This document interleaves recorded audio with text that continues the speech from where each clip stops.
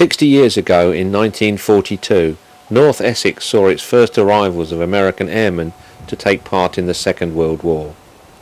Airfields were constructed at Earlscombe, Wormingford and the famous fighter base at Boxted, just outside of Colchester. It was Boxted that the CHTV cameras visited for a highly successful open day. From Boxted we head up the old A604 to the American Military Cemetery just outside of Cambridge to join the annual Memorial Day service. Our 2002 Remembrance Day programme fittingly ends with modern-day American airmen from RAF Lakenheath in the Missing Man formation. Now I'd like to introduce you to Mr. Roger Freeman, who's going to give us a few words of his memories of the airfield and a couple of funny stories. So a nice big hand for Roger, please. Well, ladies and gentlemen, you should learn never to applaud before the event. You may regret it. Well, when I was a boy, the old boys on my father's farm were always talking about their youth and giving us their memories. And to be quite honest, their nostalgia really didn't interest me. It was a different world. So I've always been very wary of going into nostalgia with people of younger generations.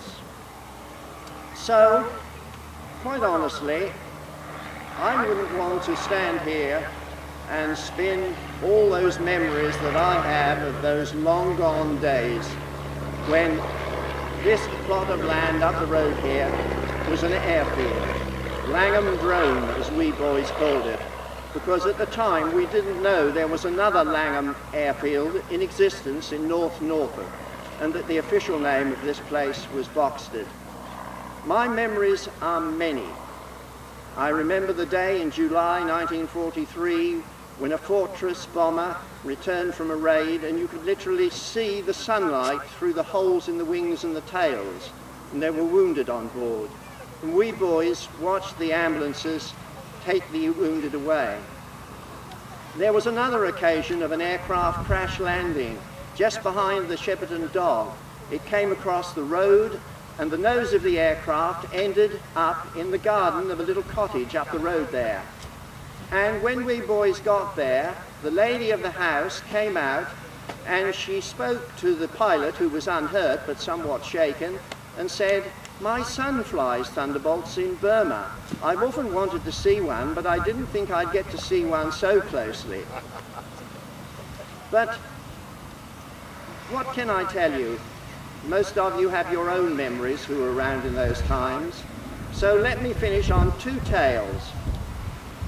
First of all, I remember a time when, with my father, who had a beat-up old Talbot saloon car, we drove round the perimeter track of the airfield to look at some hay that had been made on the airfield. And when we looked at the hay, which was just the other side of the hedge opposite Thorpe the butcher's shop. In those days there was a hedge there, not houses.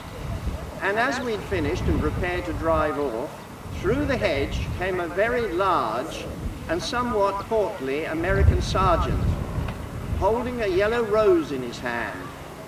And he said to my father, "Pop, are you going back across the base there near the camp? Can you give me a lift?" So my father said, "Yes, I'd be delighted to." And at that moment, he turned, the American did, and looked back through the gap in the hedge through which he'd come and said, "Come on, fellas, we got a trip back to the base." And through the hedge, by my counting, came 11 other Americans. And although my father protested mildly that there wasn't room for that number, they were intent on getting a free ride home. The back seat of the vehicle usually took 3 people sitting down, but I'm sure there must have been 7 or 8 in there. There were 2 on the running boards, and the portly sergeant had the passenger front seat to himself, with me sitting on his lap. And all the way back, the mile round the perimeter track to the main gate, he kept jabbing this yellow flower under my nose, my father's nose, and his own nose, and repeating time and time again, "Gee, don't this smell good?" The lady at the Fox pub gave me this flower. Gee, it's a beautiful English rose. I shall keep this. But the odor actually that filled the car was the beery smell of these people. When we got to the main gate and all these guys unloaded and the poor car stopped creaking, they started to ask my father if he wanted any recompense. And he said, no, no, pleased to give you a lift. Although I'm sure he wondered about the safety of his vehicle. And then they started to throw coins in through the open window. And my father protested, but they continued to do this. And I collected up the princely sum of £3 5p. And to a boy who at that time was earning 2 and 6 for a week's labour, that was a hell of a lot of money. But my father, although he protested that he didn't want to be recompensed, immediately said, boy, that's too much money for you, and took it. So I'm never likely to forget that occasion. And finally, let me tell you of an occasion when the previous spring, with a friend about the same age, we were standing on the Boxted Road looking over the hedge at a thunderbolt being serviced. And there were several fellows round it, and suddenly one walked across towards us. And we thought we were going to be told off for loitering and looking at a military installation.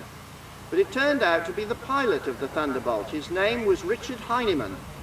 And he said, hey boys, would you like to come close and look at a P-47? And we were through that hedge like greased lightning. And he took us across to the aircraft, and we were shown round it. And then he addressed us. He said, any of you boys got any sisters? Now my friend had 3 of the right age, and all I had was a younger brother.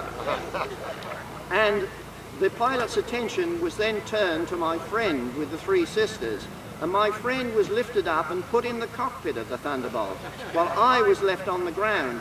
And I can tell you, if I could have done a quick sex change on my younger brother, I would have done it.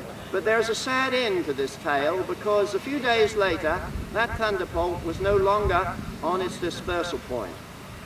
And it wasn't until later years that I found out that soon after the event I've just related, Richard Heinemann was shot down in a dogfight. Probably he ended up as a victory symbol on some Luftwaffe fighter pilot's aircraft. But that was war. But to finish, just let me remind you that Boxted Airfield was a very famous airfield, and still is a very famous airfield, because the 3 units that were based here were quite distinguished. The Marauder outfit that was here initially was given a citation for its performance during its time here. The very first Mustang fighters, the famed Mustangs, were based here at the end of 1943 through to April, the following April. And that unit, the 364th Fighter Group, was very successful, and one of its squadrons shot down more enemy aircraft than any other American squadron during the Second World War. When the Mustangs left to go to France, the red-nosed Thunderbolts of the 56th Fighter Group arrived, and that group was the most distinguished and successful fighter group flying in Europe, shot down more enemy aircraft than any other outfit based in England. And of course it had the 2 top fighter racers, Francis Grabreski and Bob Johnson, who shot down more enemy aircraft than any other American fighter pilots.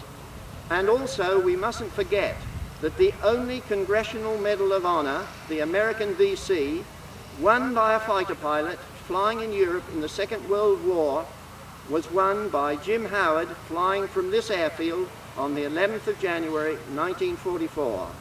Indeed, it was a very famous airfield, and we shouldn't forget the RAF boys who were here for a while after the war. And with that, let me say I have much pleasure in opening this show. I hope you enjoy it. Thank you.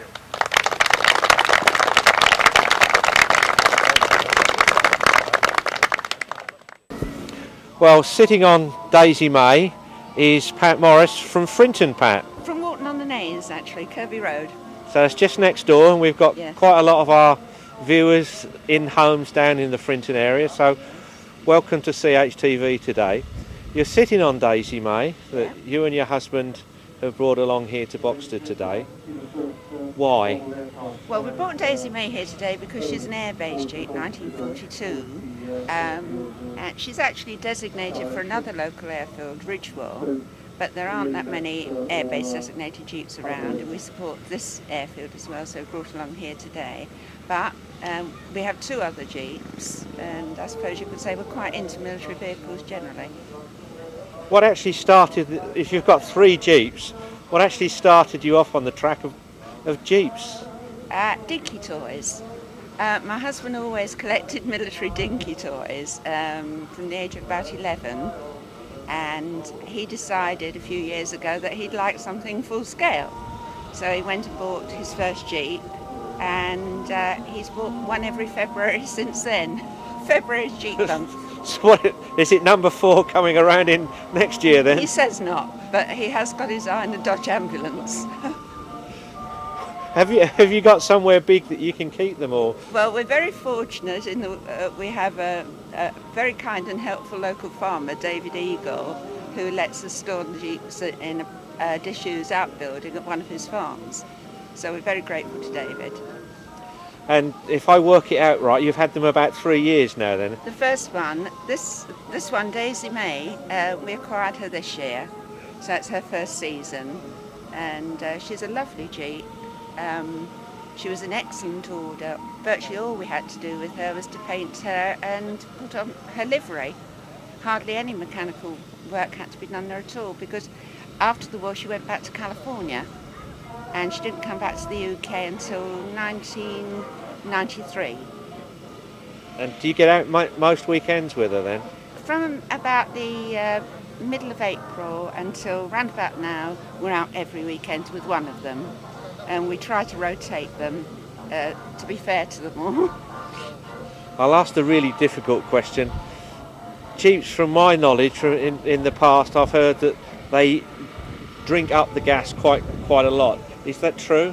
Well, by comparison with a motor car, yes, it is true. But if you're driving a military vehicle, they are probably the best to drive.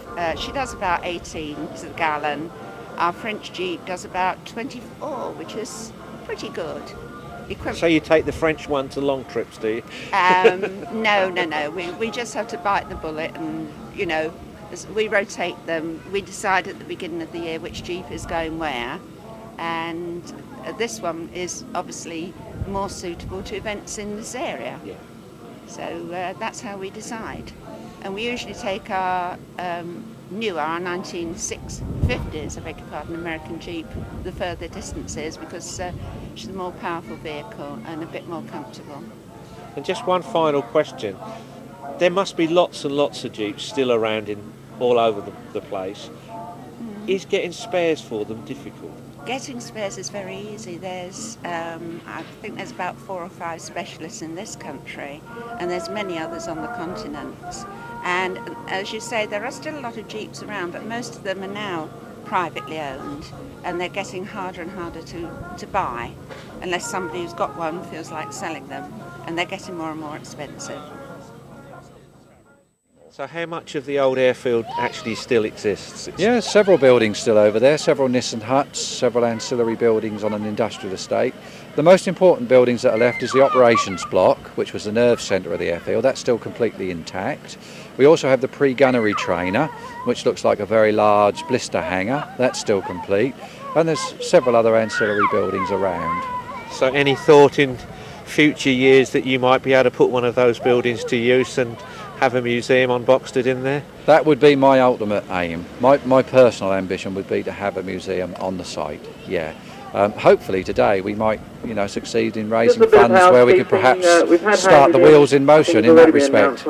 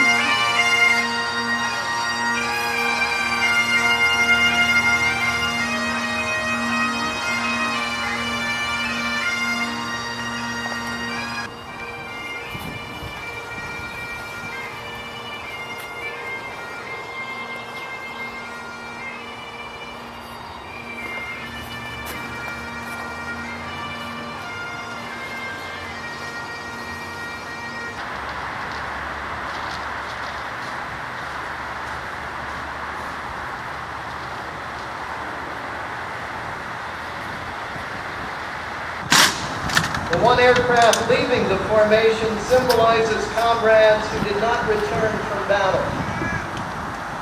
Military personnel in uniform will render a hand salute at the sounding of taps. After taps, please be prepared for the sound of the F-15 flyby, which will approach from the left of this memorial after a short delay. Following the benediction today, there will be a flyby of the B-17 from the Imperial War Museum at Duck Street.